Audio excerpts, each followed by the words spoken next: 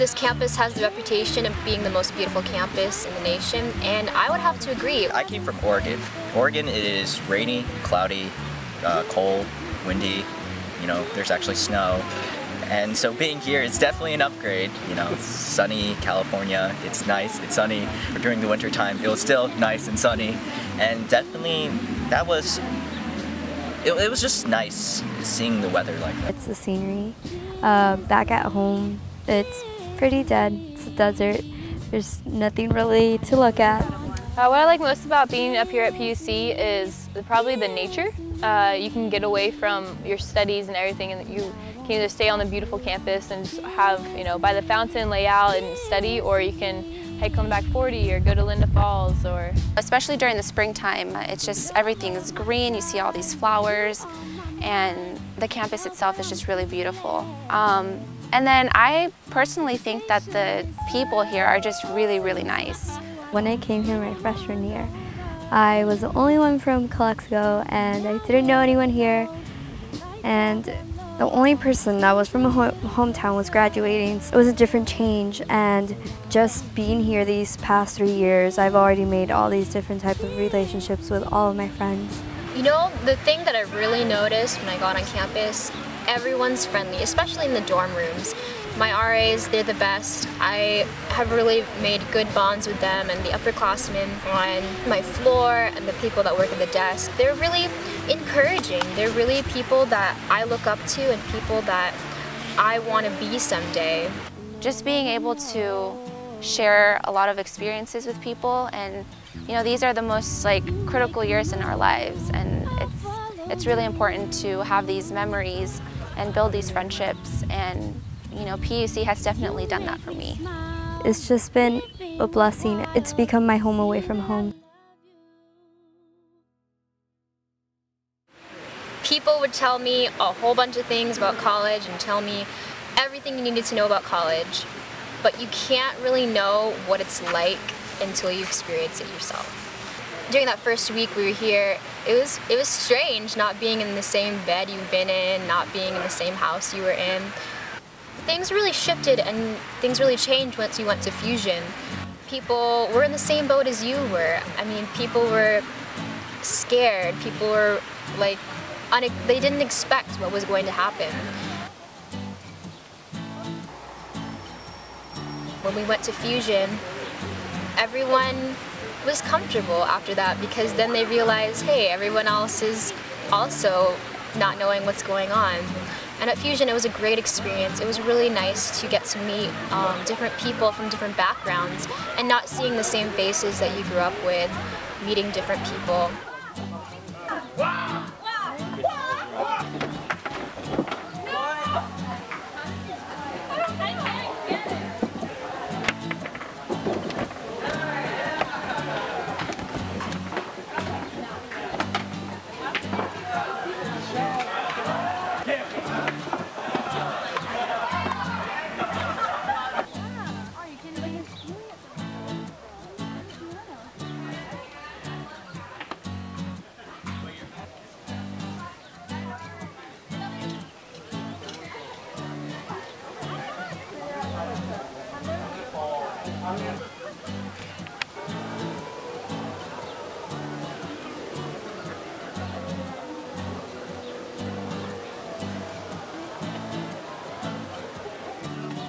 It was a really interesting experience.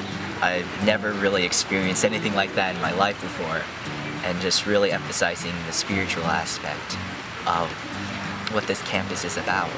And I just was really, I was just really enthralled by that. Fusion was a really nice time to be able to connect with God, as well as the other students, the freshmen in the student body.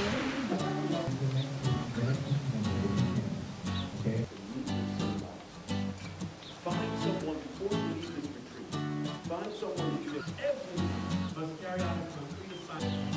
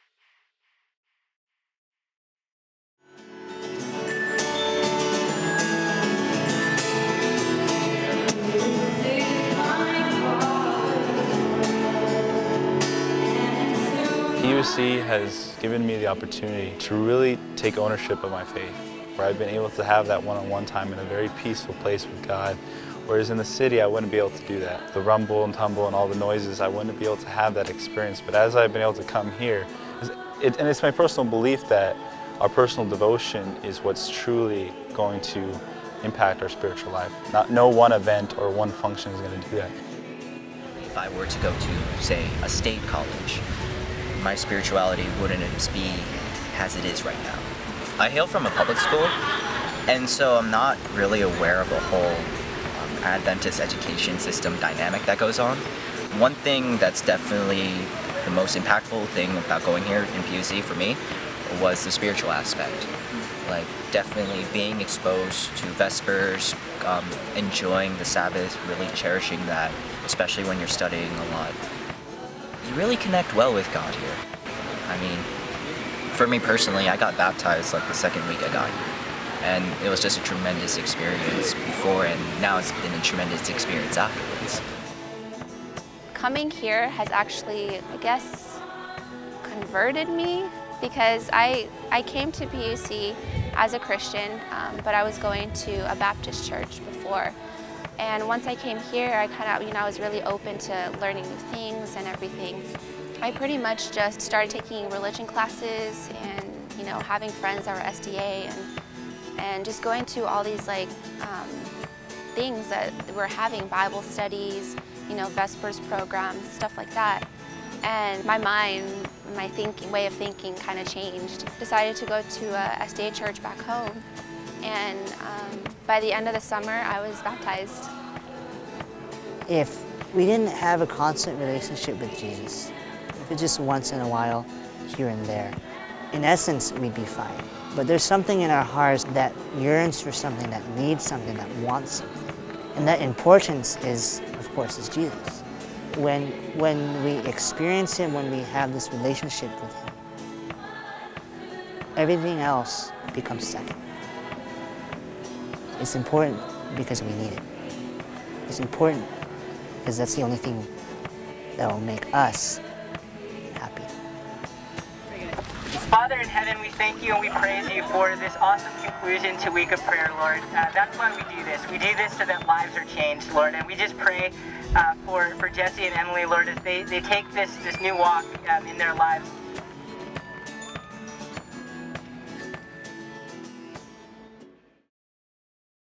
Well, we were at RA retreat. I was on piano, she was on guitar, and so we just started playing some chords. I asked Danielle, I was like, Danielle, we should make a song, let's write a song. You asked, what kind of song should we write? And I was like, happy song, sad song, love song. And I was like, Jesus song, we should write a Jesus song. We started, and then you were like, wait 1 second, we gotta pray. So we prayed, and next thing you know, we opened up the Bible, and the verse that we found was Ephesians, right? Because of the theme of this year being unity and one accord, it just kind of seemed like something that was of providence that we would have gotten to there in the Bible. And so we just started writing, and it was really incredible, just the presence and the atmosphere in the room.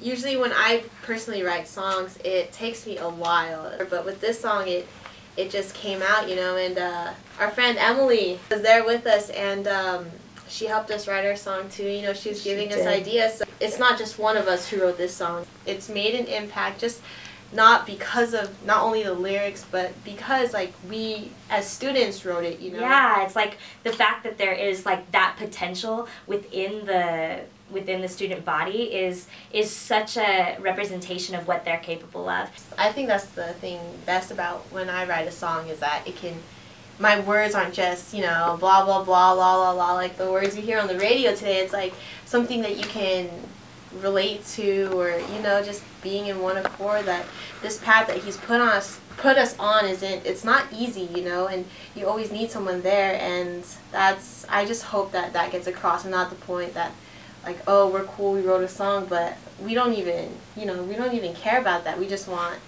just the message of God's blessings to show through, Absolutely.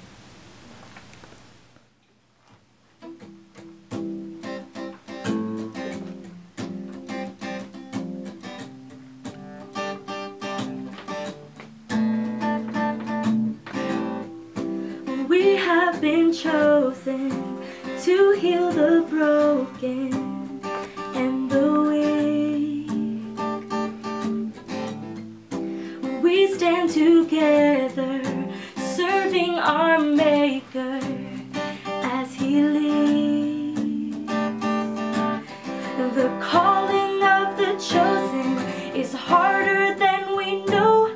Where 2 or 3 are gathered, the Lord is also. We are one in the Lord, our faith that binds us to the truth. We press on with the hope, our love will lead them straight to you. We stand firm with the peace, foundations are rooted in the Lord. We come to your throne, seeking to be one accord.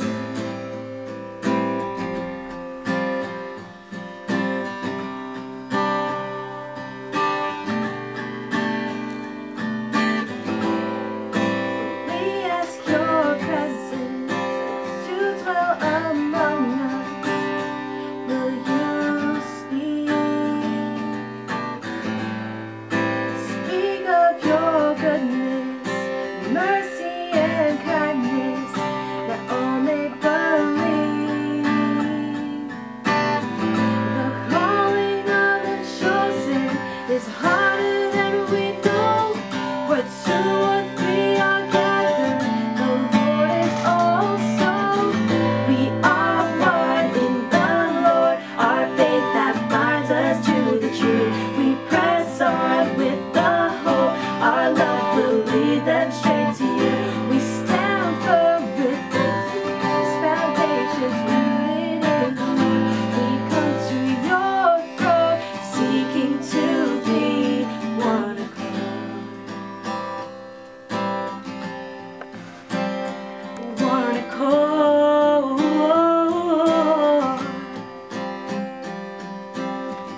The calling of the chosen is harder than we know. Where 2 or 3 are gathered, the Lord is also. The calling of the chosen is harder than we know. Where 2 or 3 are gathered, the Lord is also. The calling is harder than we know. The Lord is also. We are one in the Lord, our faith that binds us to the truth. We press on with the hope, our love will lead them straight to you.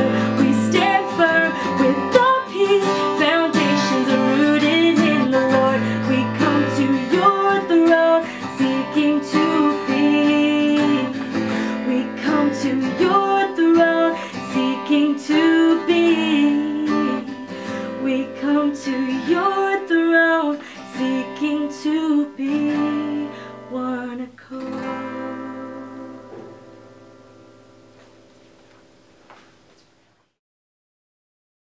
Service for me means caring for someone else without expecting anything in return.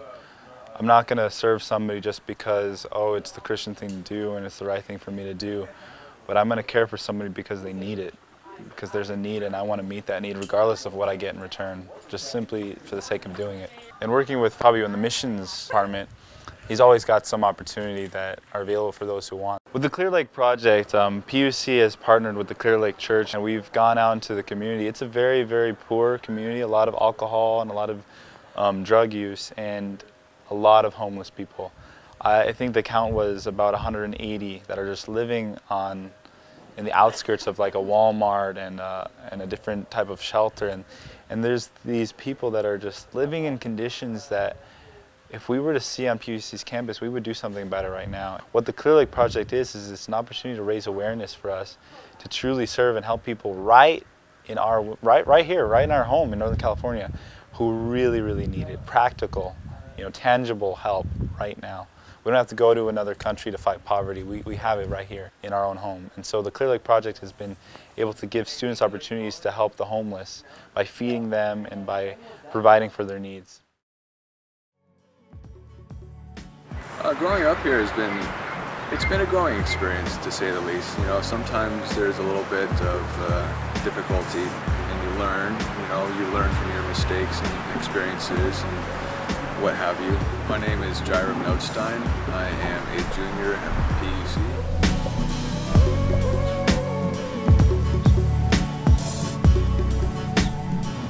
As far as the trails go, the trees make it challenging in a good way to kind of navigate around them, and it's for a rider, it's just one of the best places to ride. So the back 40, it's diverse. It has smooth, gradual sections, and then it has very steep, treacherous sections. It can pertain to a lot of skill levels. As far as the nature goes, it's beautiful. There's more tree and dirt instead of concrete and building, so it's all integrated into one giant campus. I grew up in the outdoors, and this place is very familiar to me. I've grown up here about over 9 or 10 years, so as far as people go, they treat you nicely here, and everybody's pretty genuine and sincere. I wouldn't take anything back. It's made me who I am now, and I'll continue learning, but it's been home. It's been home to me.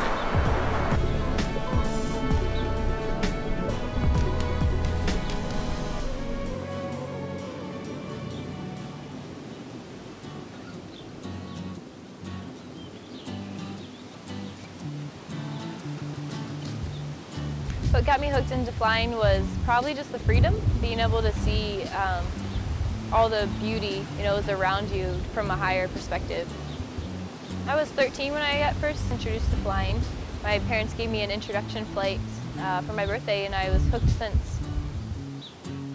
I was basically screaming on the inside, but as soon as I took off, I was so excited, and I was praying. I was like, Dear Lord, don't let me fall, don't let me crash, don't let me die, kind of thing. And then when I was up in the air, I was like, oh my gosh, and it was awesome. And my first landing was also one of the most terrifying things. My instructor was at the end of the runway with a radio, kind of talking me through it, making sure I was okay. But it was perfect. My instructor recorded it, and probably better than my landings now, which is sad. But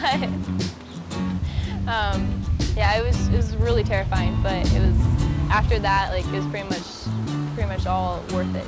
So.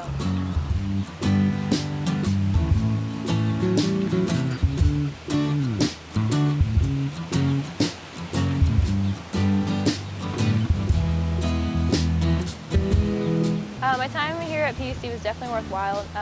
While it was only 3 years, it was definitely awesome to be able to fly at a different airport and different airplanes. But while meeting a ton of new people and also having a bachelor's to mark off, it was great. Definitely worth it.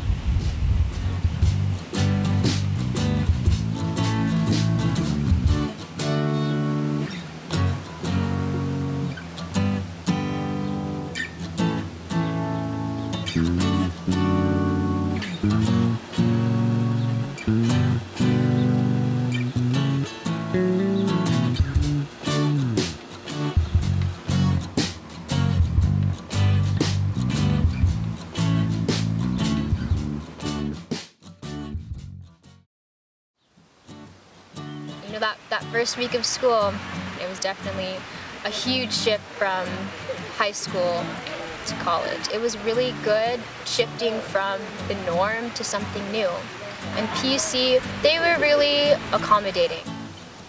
It's definitely a transition in your life, just from high school to being on your own. Definitely I'm far away, I'm a good 100 miles away from my home. And I'm here in college to build my future career. It was just a refreshing start, really. Academic-wise, it would have to be probably the interaction with teachers, because if I would have gone to a public school and I was considering going to a UC school, you don't even get to meet your professors, and if you get lucky, you get to know the TA. The classroom setting, I would have to say it's really comfortable for me, because I've gotten to know all of my classmates, because my classes aren't that big, and especially now that I'm taking upper division classes, there's probably no more than 15 students in the classroom, so that's really nice. Academic-wise, you know, it's a bit challenging. Certain classes, especially for, you know, a science major, taking all these science courses and stuff, it's difficult, but it really prepares you for the future. We're here in college because we're here to get an education. And with that, your objectives have to be firm, but your approach has to be flexible. And it's just how well you can adapt. For my major, they're really small. For most of my classes I have, there's no more than 15 students in the classroom, so that's really nice. I think the biggest obstacle for me personally is the classwork. Your professors sometimes think that their class is the only class that you have, and they'll assign homework, they'll assign tests, and you know, like we're expected to be a full-time student while at the same time have social lives with our friends, and you know, we got to pay the bills. And so we got to work somewhere, and balancing all of that while trying to sleep at the same time, you know, for any college student I think is difficult, especially here at PUC where we have to pay so much. You know. Being able to manage your time with everything that you have. I like taking a lot of responsibilities, and I sometimes seem to overwhelm myself. We have extra expenses as being pilots training. We pay for the gas, pay for the planes, the instructors. So it's just a lot of extra expenses. Procrastination. That's the hardest thing. Knowing that you have something due, but you just don't want to do it. Just balancing social life, sleep, studying, spirituality. It really is a challenge. Prayer, a lot of prayer. Basically, I have to learn to say no. Prioritizing your time for different things. I don't have time to do the good things anymore. I have time to do the essentials. And I think that's the biggest thing. Some weeks, you know, I go ahead and have fun and splurge a little bit, and some weeks I have to buckle down and do the studies. It's just, you have to learn to sacrifice certain things. There's just so much to do and so little time. Once you find it, you're golden pretty much from there.